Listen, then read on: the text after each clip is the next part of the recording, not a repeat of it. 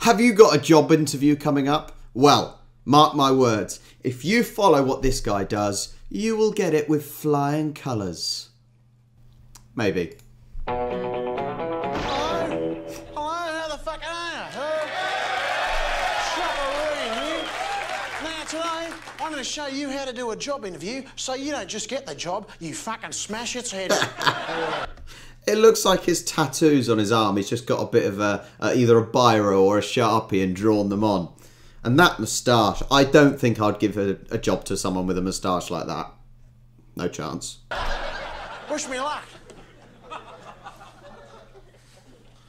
What is in his bag? G'day, how the fuck are you? How the fuck are you? Hi, Mr. Reid, take a seat. All right. It's going well so far, but they've just offered me a seat, right? But I'm trying to come across as, you know, bloody assertive. And if I sit down, I'm going to seem lazy. Exactly as I said about Paul Hogan. Breaking the fourth wall. Speaking to the audience. This is another one. I didn't know this was what he did. But it draws the audience in and it makes you actually feel like you are his mate. And he is teaching you. Fuck your seat. Okay. We've had a chance to review your resume and there's a few things we'd like to clear up.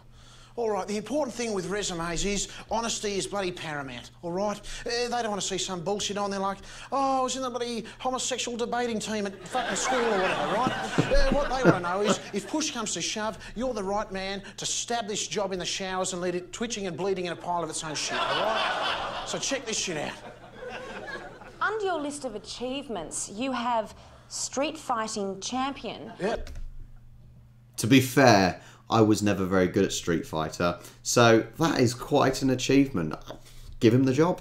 And standover man with 18 unofficial kills. That's right, 18 of the fuckers didn't do time for any of them.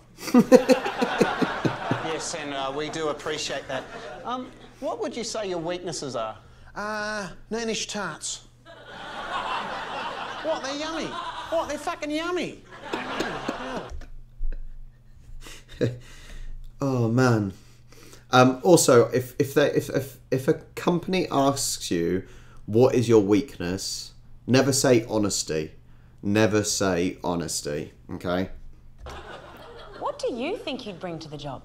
Oh, well, 22 automatic, Colt 45 Eagle, stick of gel ignite, 410 shotgun. What am I watching stick of here? gel ignite, meat cleaver.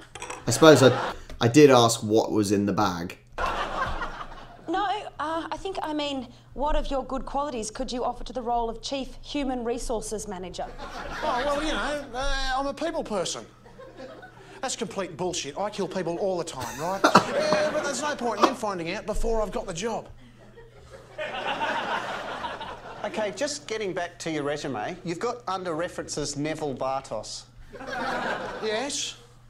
Well, when we rang Mr. Bartos to speak to him, we could hear your voice in the background. Yes? Yes, I heard you say, tell him I'm effing tops or I'll effing chop off the other one. But did he say good things about me? Yes. Well, there you fucking go. He's a psychopath. Okay, Mr. Reid, we're not quite sure you're the right guy for the job, but do you have anything else to add? All right, now it's time to get assertive. Give me this fucking job in 10 seconds or I'll shoot you where you sit. Congratulations. It's yours. Congratulations to me, eh? Oh man, he's an absolute psycho. See? With a little bit of finesse, some clever responses and a firearm, you too can have the job that you've always wanted, yeah? What do I even say to this? Anyway, I'm Chopper Reid, and that's a fucking job interview. Yeah. The man's a psycho. This character is a nut job.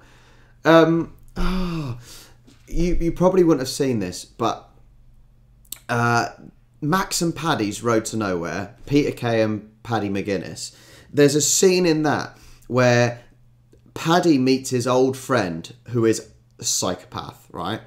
Paddy knows it, but Peter Kay doesn't. the character Peter Kay, Max, doesn't realise. And they stop at a service station, middle of the night. They've closed, and this psycho mate of his goes, "Don't worry, I'll deal with it."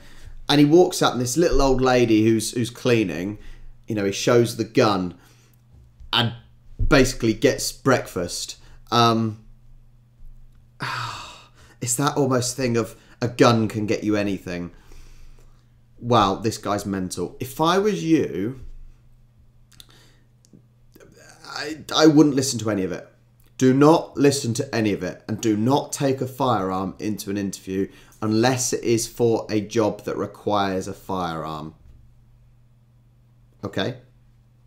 Alright? So basically you have learnt from this, do the opposite.